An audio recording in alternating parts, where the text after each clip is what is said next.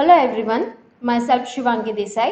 I am your instructor for the video series of Python for data science.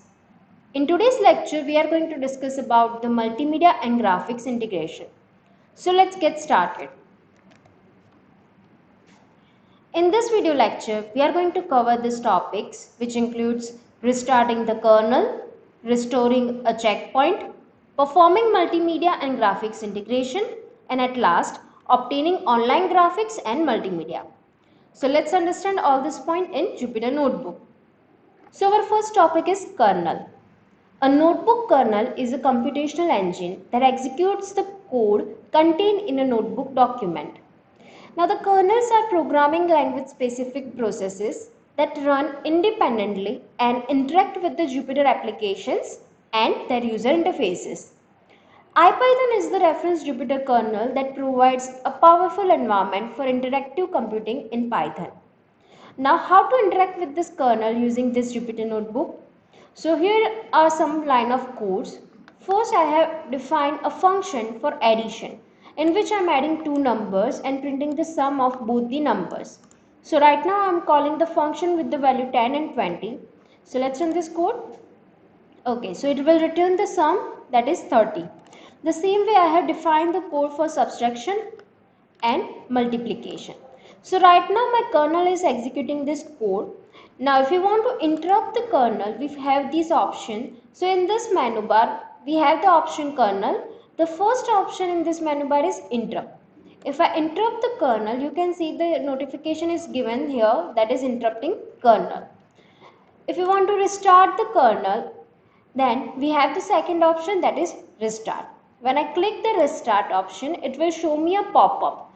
It will verify that do you want to restart the current kernel, because if you restart the kernel, all the variables will be lost, which means the value that we have initialized to all the variables will be lost. So if I restart the kernel, you can see here it will show us that kernel is ready.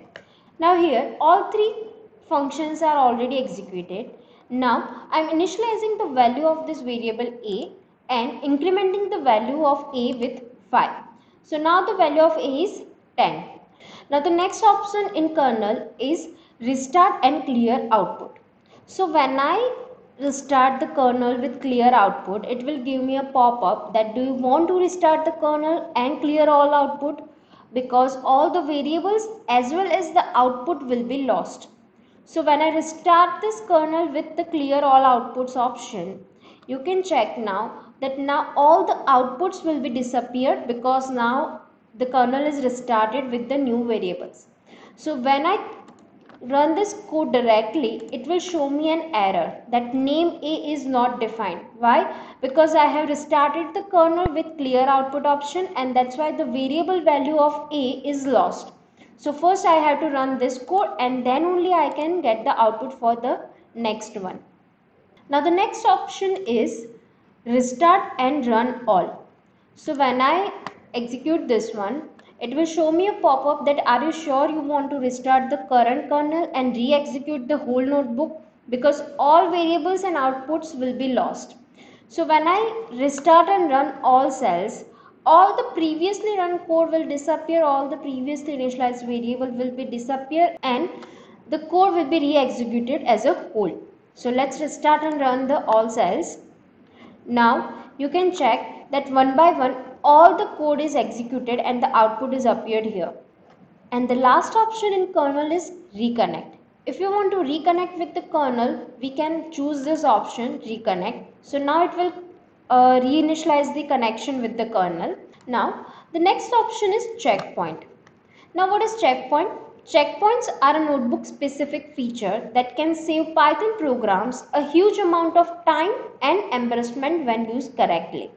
So by default, Jupyter will auto save your notebook every 120 seconds to this checkpoint file without altering your primary notebook file. But if you want to provide a checkpoint, the option is appear in this section, that is in file. We have this save and checkpoint option. When I click save and checkpoint, you can see here it will provide us the information about the last checkpoint, which is a few seconds ago. Now when you save and checkpoint, both the notebook and checkpoint files are updated. Hence, the checkpoint enables you to recover your unsaved work in the event of an unexpected issue. You can recover your code from the checkpoint file. It is stored in the same folder that you have stored your notebook file. Now next we will learn about how we can integrate the multimedia and graphics inside our Jupyter notebook. So first we need to understand that when we insert a new cell, by default the type of the cell is code. Here you can check the type of the cell is code. But if you want to integrate some multimedia or want to provide the headings, we have to change the type from code to markdown. Here the second option is markdown. So when I change the type of the cell from code to markdown, now I can use all these multimedia options. So first is how we can provide the headings. To provide the heading, we have the option of hash.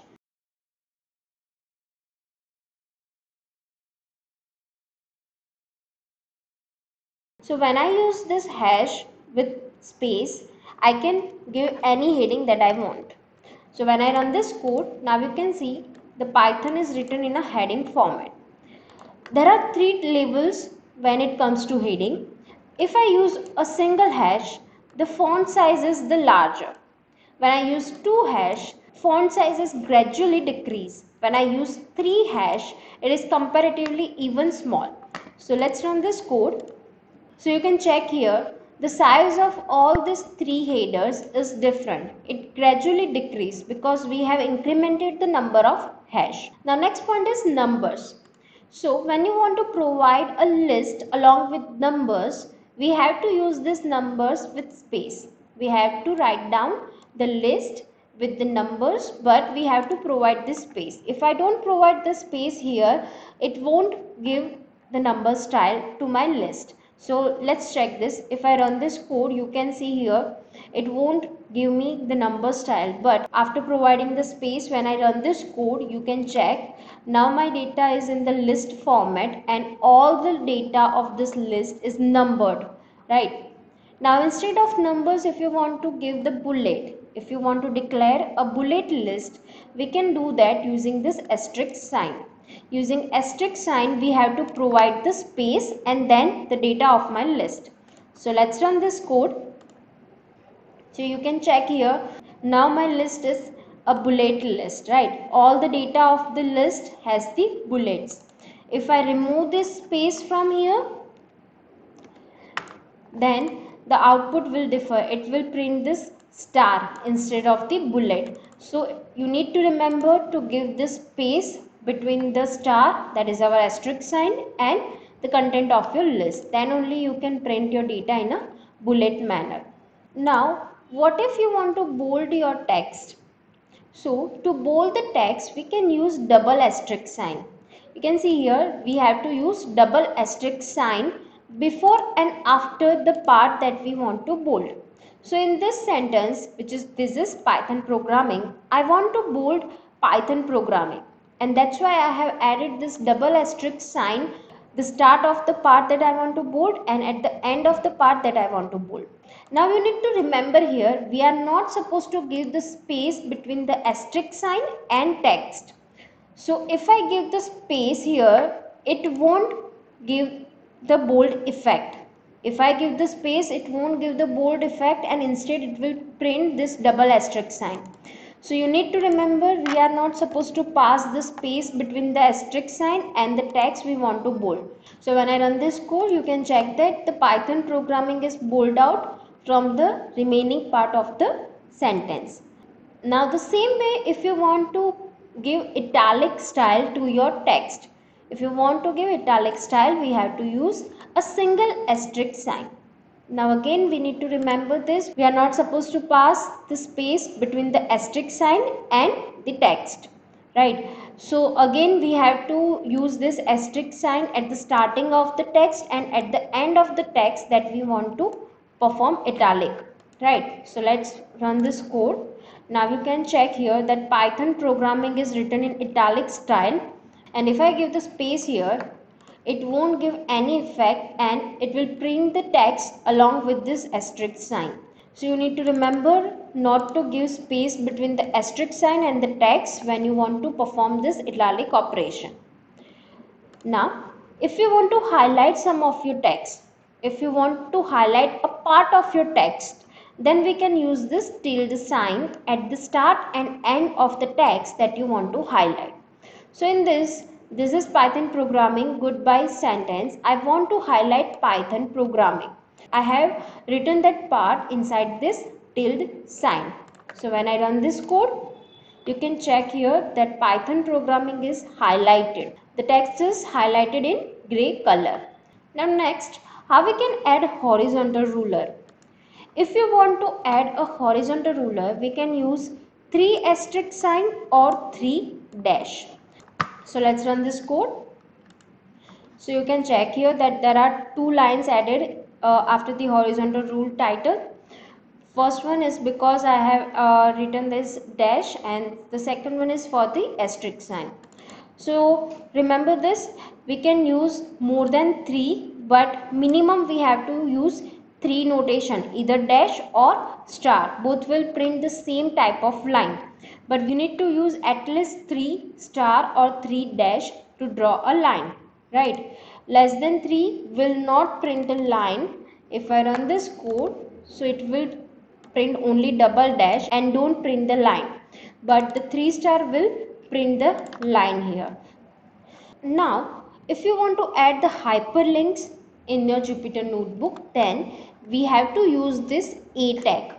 Inside the a tag we have to use href parameter. Inside this href we have to provide the link of the source on which we want to redirect our page. So in between this a tag I have written this Google, which means I want to provide the hyperlink on this particular word, right? Here is the closing tag. So in this tag I have provided Google. So when I run this code, you can see this that Google is underlined. So when I click this, it will redirect me to the google.com, or we can say on the link that I have provided in href, right? Now next is how we can load an image from the online source. So to load an image from the online medium, we have to use this sign, right? After this, we have to provide a text. Here I am writing markdown logo is here. This is an alternate text. It will be printed if the source is not available or there is no image available on this source. As we are getting the data from the online medium, there is a high possibility that data is removed. So we have to provide an alternate text. So here is my alternate text, that is markdown logo is here. And then in round bracket, I am providing the entire source of that particular image. So this is the source for the image that is stored on online server.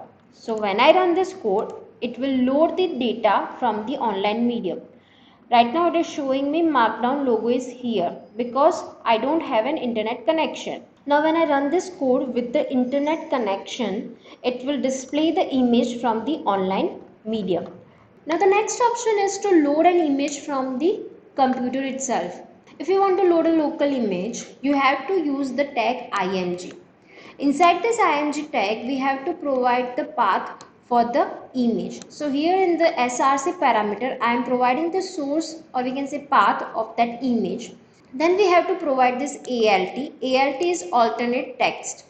So if the image is not present at this path, it will print this alternate text. Next, you can set the title for the image as well as height and width for the image. So let's run this code. So as you can see here, it will load the image from the laptop, and here when I move the cursor on this image, it will show me the title of the image, that is data science. And at last, if you want to load a video, or we can say if you want to embed a video inside the Jupyter notebook, we have to import the ipython.display.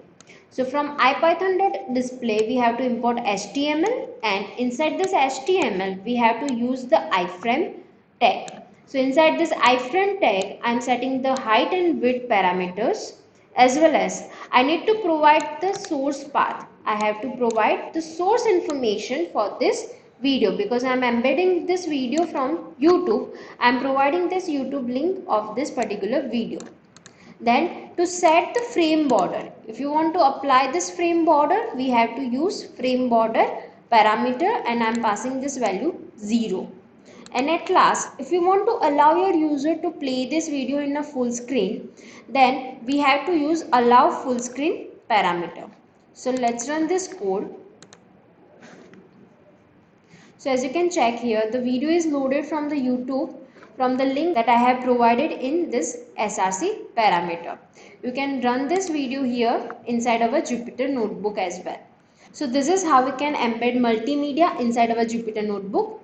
That's it for this lecture. Thank you.